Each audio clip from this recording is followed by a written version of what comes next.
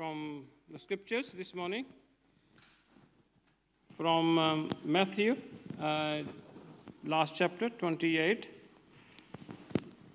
and verse 16 to 20.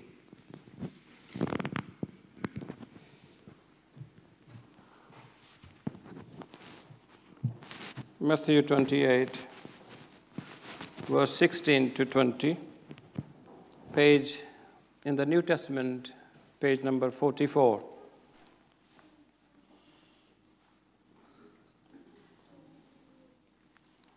The 11 disciples went to the hill in Galilee, where Jesus had told them to go. When they saw him, they worshipped him, even though some of them doubted. Jesus drew near and said to them, "I have been given all authority in heaven and on earth. Go then to all peoples everywhere and make them my disciples. Baptize them in the name of the Father, the Son, and the Holy Spirit, and teach them to obey everything I have commanded you. And I will be with you always to the end of the age." This is the word of the Lord. Once upon a time, there was a king in India called the Ashoka the Great. He became a very powerful king when he won the Battle of Kalinga, probably the biggest estate at the time in India. And when he saw the scale of destruction, human destruction, he actually repented from all violence and became a very peaceful, a religious man.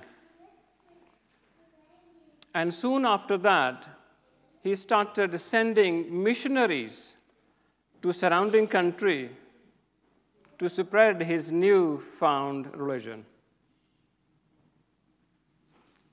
But Bible tells us about a greater king than King Ashoka.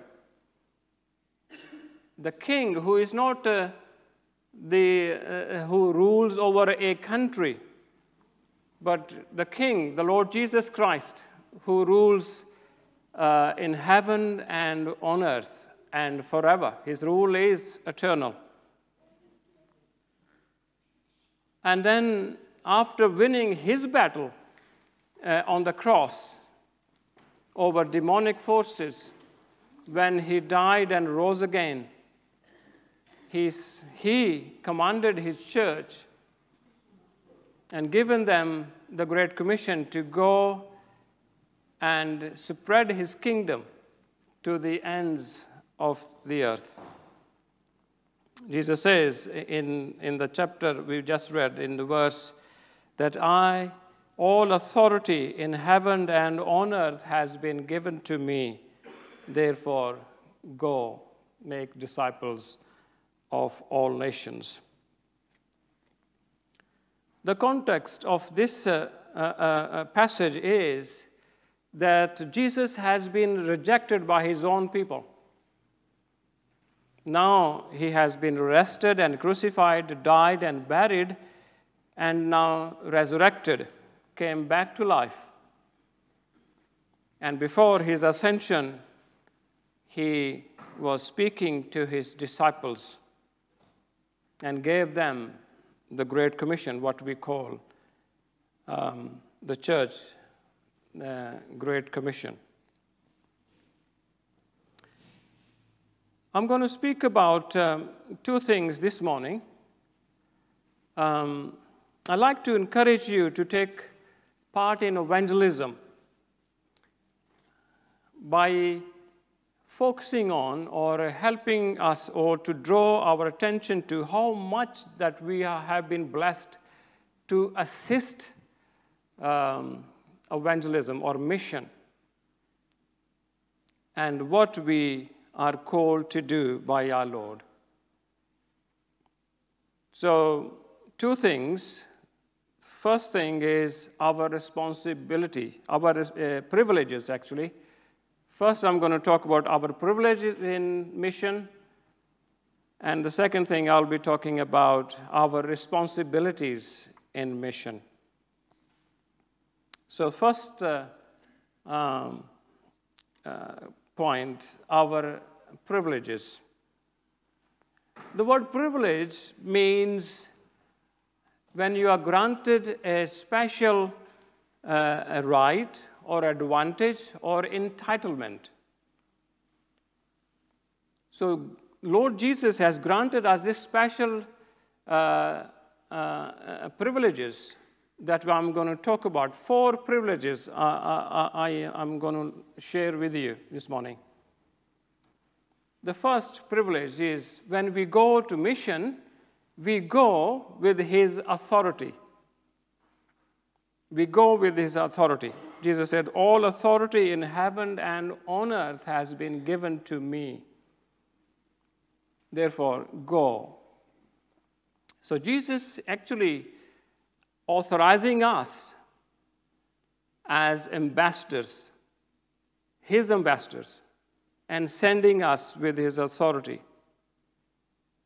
to invite people of all nations into His kingdom. My cousin, I just been to India, as you know. I visited my cousin in Punjab. And he has a good-sized shop, electrical shop. He sells electricals. And now he's added a new item in his collection, mobile phones. And he's managed to get authorization, dealership from Samsung phones. And no one in the entire town has any authorization apart from him, from that company. So he is a genuine authorized dealer of Samsung phones, and nobody can sell in that town. In the same way, the church, every believer has been given the authorization of the genuine agent of God, if you like, to spread the gospel. So this is a very privileged position to be in.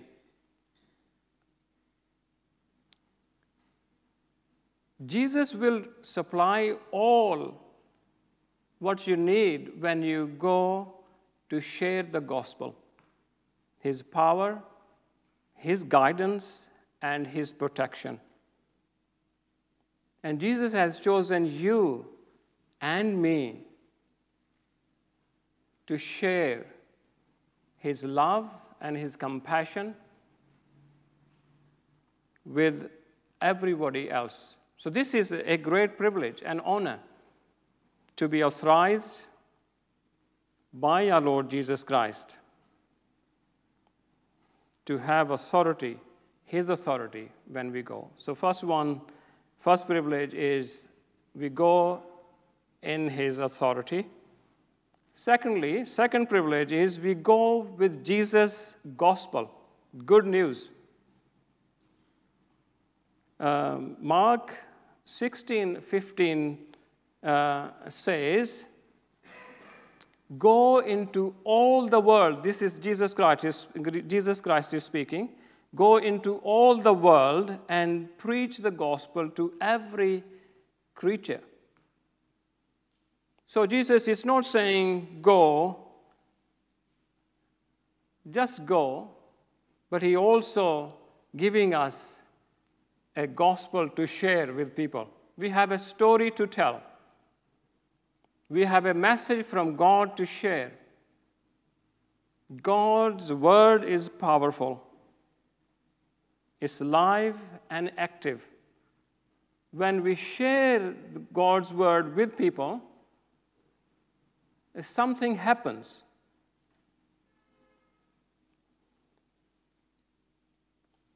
What is the real gospel, you might ask? What is the gospel? If you want to capture it in one verse, just memorize John 3:16.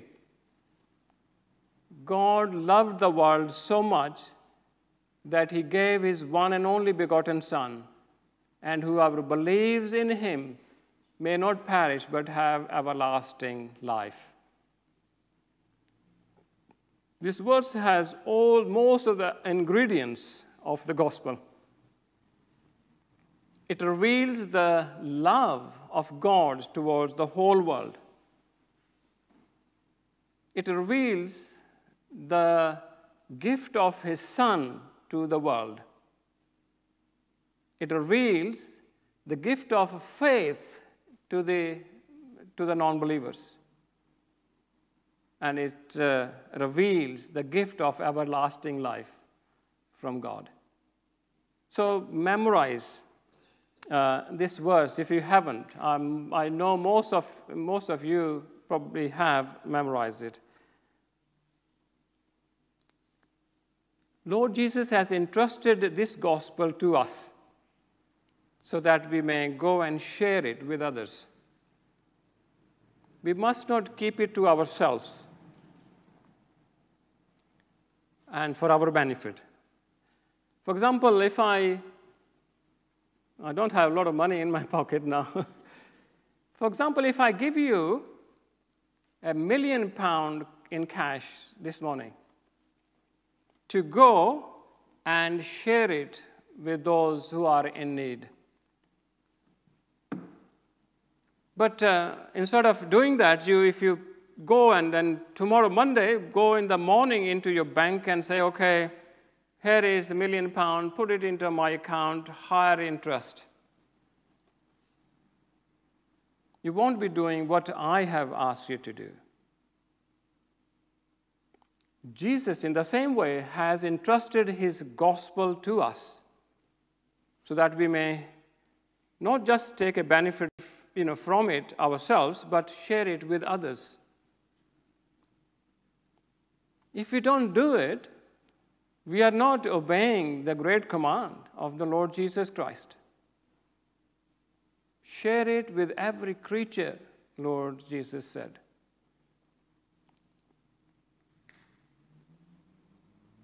In your circle, God has made no other arrangements to share the gospel apart from yourself. This is our responsibility. It's a great responsibility. God hasn't made any other arrangement for somebody to share the gospel apart from yourself in your circle of friends and neighbors and family. And sharing gospel is an adventurous exercise. Peter discovered it on the day of Pentecost. You see, he has been very fearful, but on the day of Pentecost, when the Spirit came, he was emboldened and encouraged and strengthened. And the first sermon of Peter converted 3,000 people. You see, it's an adventurous exercise. So, Jesus sent us with authority, his gospel. Thirdly, we go with Jesus' power, the Holy Spirit. Acts 1:8 says this very simply, that you will receive power when the Holy Spirit will come upon you, and you will be my witness in Jerusalem, Judea, Samaria, and to the ends of the earth. Jesus is not just sent us with his authority, with gospel, but his power, dynamite, strength to preach the gospel Holy Spirit makes us bold. That's one thing that we need when we share Lord Jesus' message. Message is very offensive, actually. You cannot save yourself, but only Jesus can save you. The human heart is full of pride, don't want to hear this sort of stuff. So we need boldness. And Holy Spirit, the power of God, also gives us, He guides us, gives us guidance. He guides us, He helps us to what to say. Because without the Holy Spirit, we will be fearful and be confused. But with the Holy Spirit's guidance and power, we can actually witness effectively. Lord Jesus has sent us with His authority, with His gospel, with His power. And fourthly, we go with Jesus' presence. Verse 20 says, "Surely I am with you always, even to the end of the age." You see, in the same sentence, there is a lot of words that Jesus put in to help us to believe what He says. Normally He says, "Truly, truly, I say to you." Because when this phrase comes, "Truly, truly, I say to you," Jesus always means that, believe or not, this is the truth. But He takes a different approach here. He said the first word is surely. That means 100%, without a doubt. Always. The second word. No time limit. No expiry date of my presence with you. I will be with you always. So I am with you itself is very encouraging. Whenever God in the Old Testament wanted to give a commission to any individual, maybe Moses and David and others, they always, Joshua for that example, they always, they were quite unsure or were not prepared to take the commission from God. They said, "Who I am," Moses said. And Joshua was the same. He was very weak, though he was very successful. When it came to lead his people, God encouraged him, saying, "I am with you." So Jesus is saying, "I am with you, even to the end of the age." So we are in the same age after 2,000 years later. And Jesus' presence is with His church even today. So what it means, what the application, we should not be afraid when we go out in His name, because He is there with us. We should not be afraid. We should not be discouraged on the face of opposition. Especially in this day and age, opposition is growing by the day towards Christians and their message.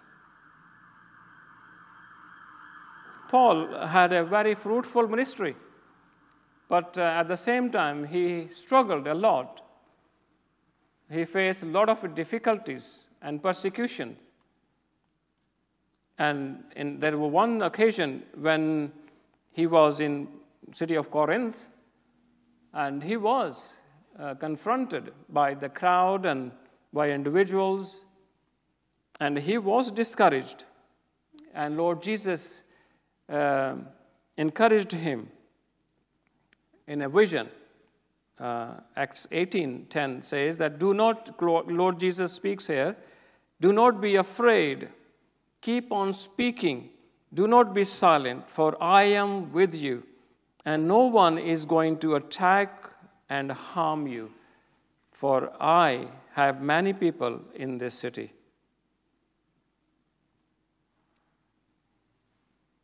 We are not alone when we share the gospel with people.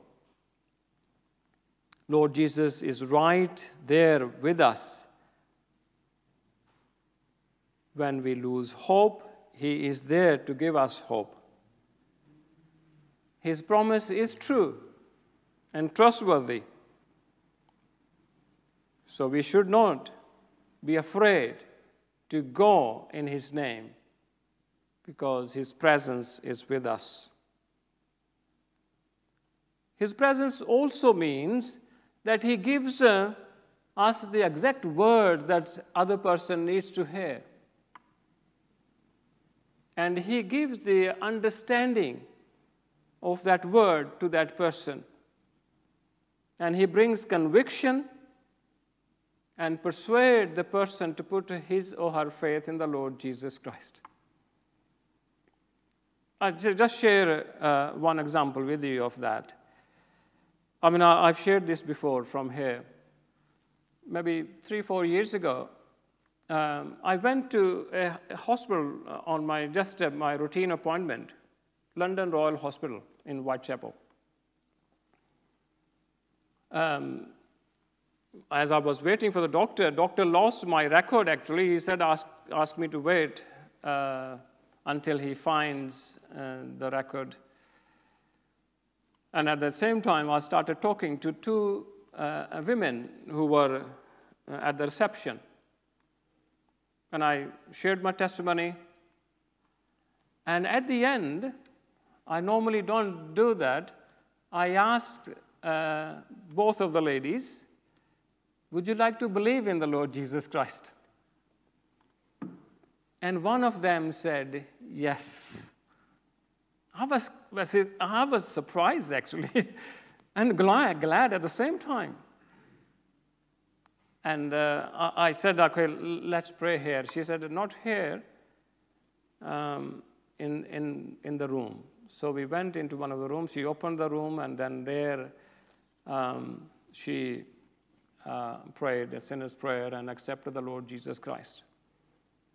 And then she told me, what you said, this is the exact word I needed to hear. Her mom was Sikh. She was half Indian. And Lord was working on her. And as I came from the Sikh background, and I shared, and she said, yeah, it makes sense. And she believed there and then. This is wonderful. That when you have Christ's presence with you, He knows what He's doing in the other person's life. He can give you exact words. That is the sign of His guidance, His presence. So why do we need such authority? Firstly, so that we may save many souls from Satan's grip. Satan has become the ruler of this world and has blinded the non-believer's mind. 2 Corinthians 4:4 simply put it like this, that the God of this world has blinded the minds of the unbelievers, so that they cannot see the light of the gospel that displays the glory of Christ, who is the image of God. So Satan has blinded the minds of the non-believers. They don't see any beauty in what we share of the Lord Jesus Christ. That's why we have been given this authority to take the gospel, go with His authority, presence, and as work experience to His disciples early in His ministry. Lord Jesus sent them 2 by 2. Remember, 70 or 72? That was work experience for them. Jesus gave them authority to heal the sick, proclaim the gospel, and deliver from the demonic forces. Now you remember they came back rejoicing because even they said the demons submitted to them. The authority is real. If you read Philippians and Paul done a deliverance, very dramatic deliverance. There was a slave girl possessed by the evil spirit, told the future to people, and she said to the demon in the girl, said to Paul, and no, these are the servants of the Most High God. They share the way of salvation. And one day, Paul was passing, and he said the same thing, and Paul turned around and said, out of this girl, and demon had to leave. So the authority is real, even today. As you may remember, myself and a brother called Harpal, who used to come to our church, we used to have a program on Glory TV, a Christian channel, Asian Christian channel on Sky. We used to do a program called Come Let Us Pray. And we used to pray for people. Live, people could ring in, and we prayed for people. And as we were coming home, returning from the studios, my phone rang, and then we stopped on the side and then take that call. And there was a gentleman, Punjabi gentleman from Birmingham, and he said that we have a problem, a big problem. The spirit, a demon spirit, comes in our home, and we could hear its voice sound when he comes. Because of result of that, our business is gone, our children are gone wild, there's no peace in the house. It's a real big problem. Can you pray for us? Myself and Harpal, we prayed that the demon would stop coming, and we prayed for all the problems. 6 weeks later, this gentleman called again.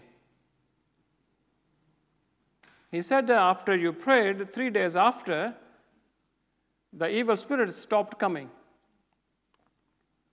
And I said, why it took 6 weeks for you to call us? He said, you know what he said? He said, I wanted to make sure that it doesn't return. So we have the authority of Christ Jesus over the demonic forces. When we pray in His name, things happen.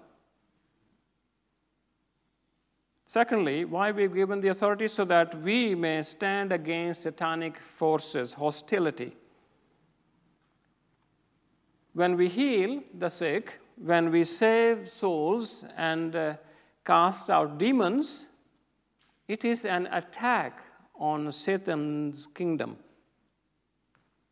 And he fights back. If you remember in Acts 19, sons of Sceva were trying to deliver one man from the spirits. And when they tried to do it, and the Spirit says, I know Jesus, I know about Paul, but who are you? See, they did not have the authority from Christ, but they're trying to cast out demon. And you know what? As you know, the demon jumped on them, beaten them so much, and then they ran naked and really a terrifying experience for them. But that shows the power of demonic forces. So Jesus is allowing us to go into the world with the authority on the demonic forces. The gospel that has power, His presence. So He has equipped us so much to reach out. So the first point is our privileges in Great Commission: His authority, His gospel, His Holy Spirit, and His presence. Second point, our responsibilities in Great Commission. Obviously, with privileges, responsibility will come. The first responsibility is that we must go. Lord Jesus said, all authority has been given to me, and now therefore go. It's Jesus' marching orders to the army of believers for worldwide evangelism. This is it. He didn't say, wait for the unbelievers to turn to the church on Sunday. But He said, go out, reach out, seek. He Himself says, I have come to seek and to save the lost. He did not simply say, I have came to save the lost, but the word seek suggests that He came to seek and then to save. He did not wait for people to come to Him, and then as most of the gurus actually in India do that. They have a specific place. People come to Him. He doesn't go out to seek, His followers. Christ Jesus did. One example of that, when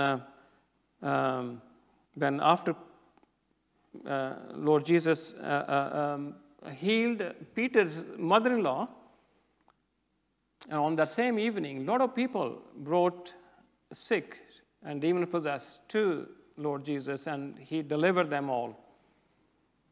And early next morning, He went to pray in the lonely place, and disciples came to seek Him, and when they saw Him, and He said, "Okay, come, let us go back to that village, and so we can heal more people." But Jesus said to them, "I must proclaim to the other towns, this is why I was sent." So He came to seek and to save the lost. So Jesus is our model of evangelism. We need to share the gospel as He did. He's shown the people the love and compassion. He made a difference in the lives of many people. And He sided with the weak and the vulnerable. He gave them hope. But He also challenged many to repent. And we must follow our Lord's example. If we do not go out, God's kingdom will not grow automatically. How does God's kingdom grow? When more and more people put their faith in the Lord Jesus Christ. It's not a physical, kingdom. When more and more people come into the Lord Jesus Christ, God's kingdom grows. Christianity is a missionary faith. In every age, people from West, maybe more in the beginning, went to all over the world to share the gospel. Missionaries did it. In the first century, disciples went to all the world. Apostle Thomas went to India. And Paul went to Mediterranean countries. Many other people, even Sarah Brown, Paul and Sarah Brown are gone to Thailand, whom we support as well. So we must go, the first responsibility. The second responsibility, that we make disciples, Lord Jesus' disciples. Jesus said, go and make my disciples. You see, don't make people vaguely religious or turn them into just churchgoers.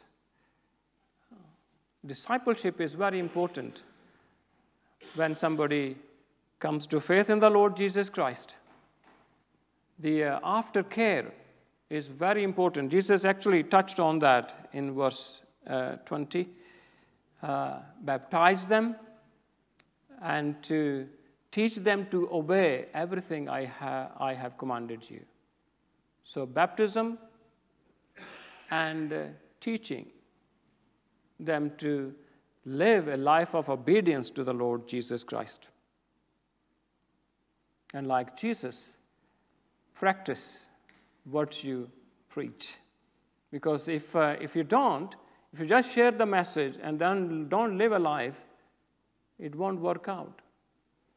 Because out there are people who would become Christ's followers or disciples. Otherwise, Jesus wouldn't have said that. And Jesus says in John 10:16, he said, I have other sheep. They will listen to my voice, and there shall be one flock and one shepherd. So there are people out there, if we go and share the gospel, they will become the disciples of Christ. That's how I actually became the Lord Jesus' disciple. I was minding my own business, actually, literally.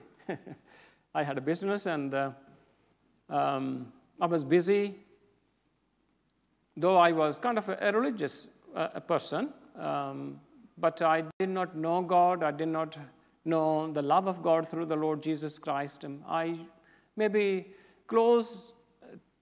came close to Christ as much. Probably I saw some sort of Christians in Indian films. That's how close I got.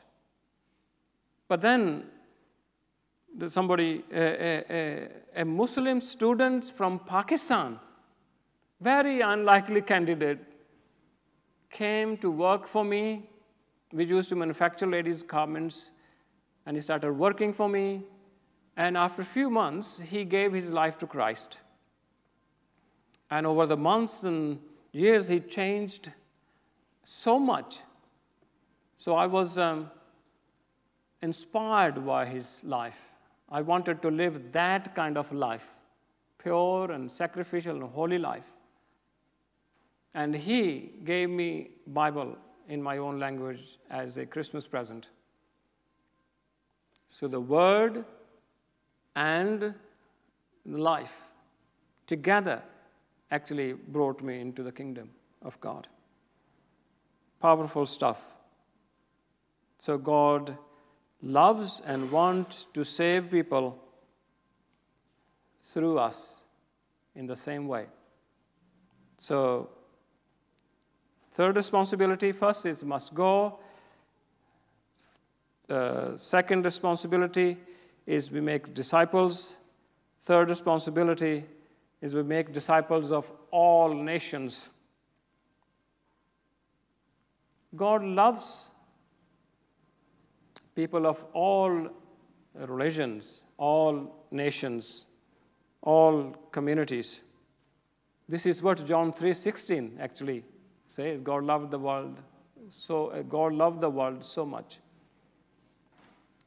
So if God loves the world, we should do the same. And we should reach out to them.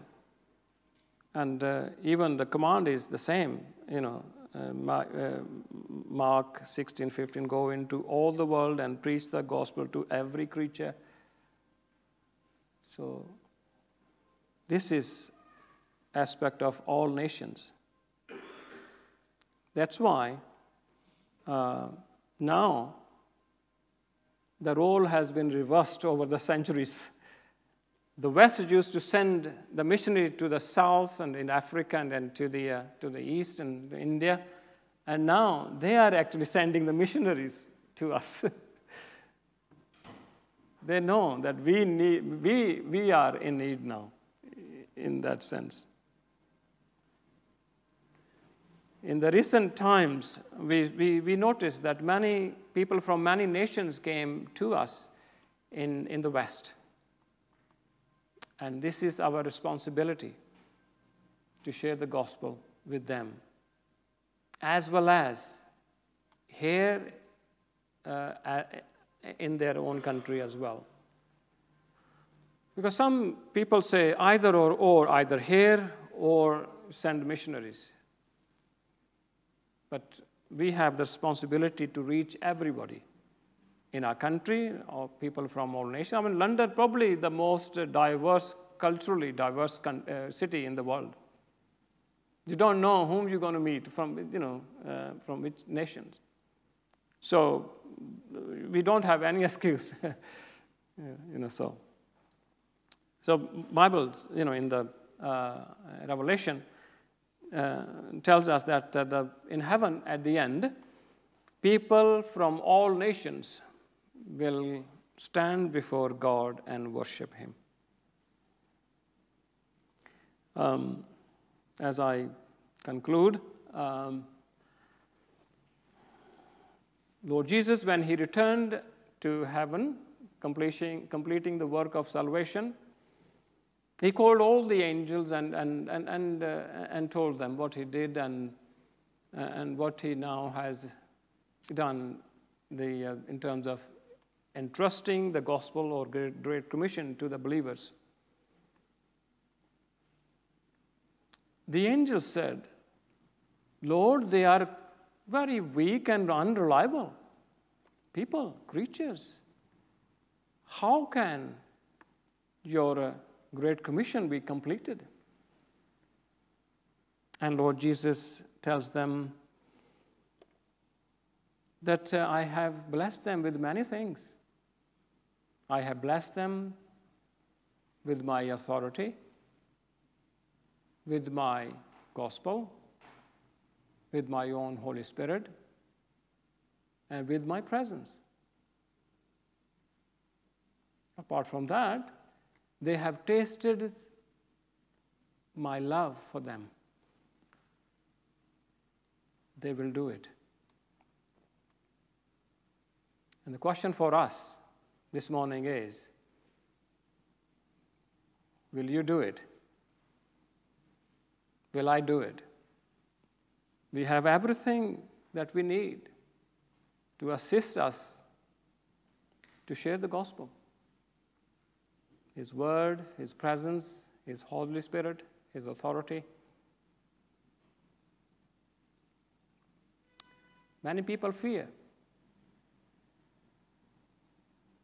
But why? What do you lack?